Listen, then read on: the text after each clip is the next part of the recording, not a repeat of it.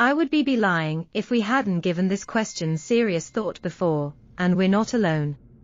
After watching a zombie movie or TV show, most people are plagued with thoughts on whether zombies could exist. If you're one of these people, then look no further, as I have done a deep dive for you to set the record straight.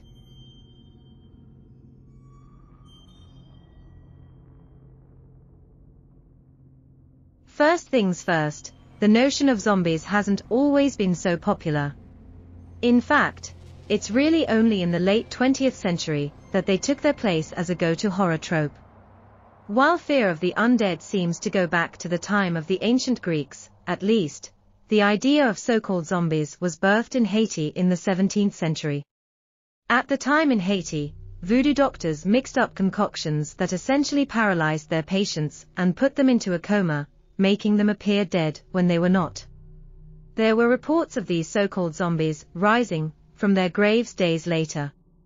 We now know that this was caused by toxins found in pufferfish, but at the time, it would have been enough to put the fear of God into anybody.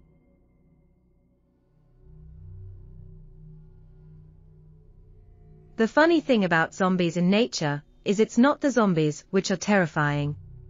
Instead, the creatures or organisms responsible for creating the zombies are real nightmare fuel. Take the Ophiocordyceps fungus, for example, which takes over the minds and bodies of insects. Within a few days of infecting its victim, the fungus has gained complete control and forces this lifeless shell to climb up to a safe, high place where the fungus can then fruit. It then cracks through the insect's head and releases its spores to start the process all over again. That's not the only case of zombies in nature, though. Some worms infect and control a host, and then there's the extremely disturbing jewel wasp. The jewel wasp injects neurotoxins into live cockroaches, paralyzing them for up to a week.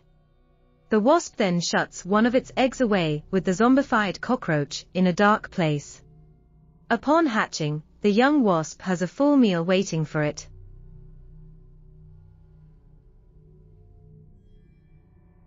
Sort of, but it depends on what you define as a zombie. There are the cases of the Haitians who were poisoned with pufferfish toxins, for example, and acted much like zombies, and rose from the dead, so to speak. There are also cases where people have suffered from rare conditions that make them act similarly to how we think zombies should.